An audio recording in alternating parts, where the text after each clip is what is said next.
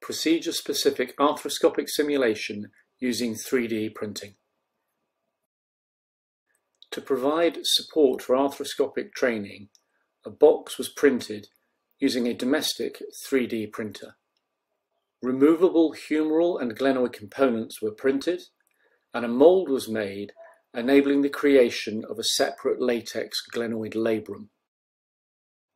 A number of portals were made in the box to allow an arthroscopic or USB camera to be introduced.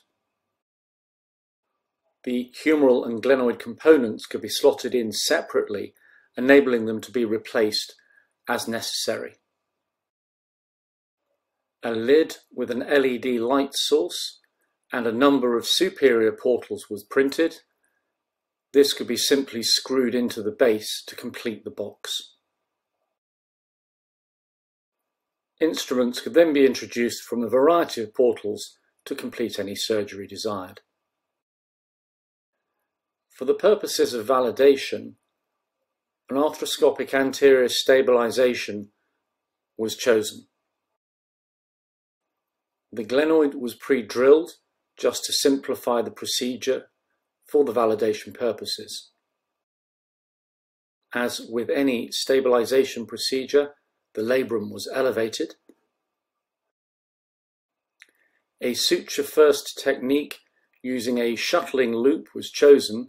However, one of the advantages of this system is that any stabilization technique can be used using any equipment desired. Once the loop has been retrieved, the suture is then shuttled back through the labrum. The suture limbs are then managed and withdrawn through a superior portal in preparation for loading the anchor.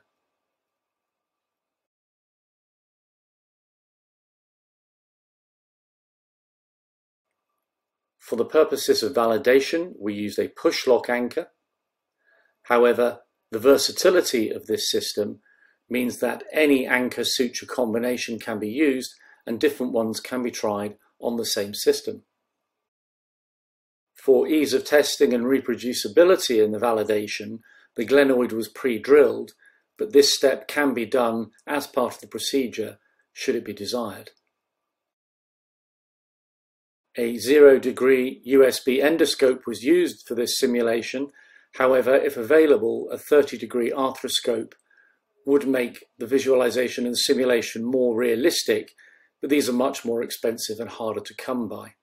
Despite being a very simple design and costing less than $100 to print, the simulation box had high face validity in our small pilot study and was able to discriminate very easily between novices and advanced surgeons in both mean time and mean errors.